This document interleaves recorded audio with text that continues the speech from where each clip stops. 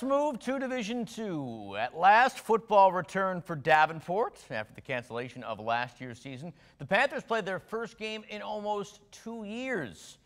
Turns out, though, the wait was not worth it. Panthers had big-time problems at home against Truman State. Second quarter, they found themselves trailing 7-0. Nice play here from Davenport's DeAndre Ford. Shows his agility and accuracy with a touchdown pass to Roy Livingstone. That tied it up. From there, though, DU dominated. They were outscored 24-7 the rest of the way.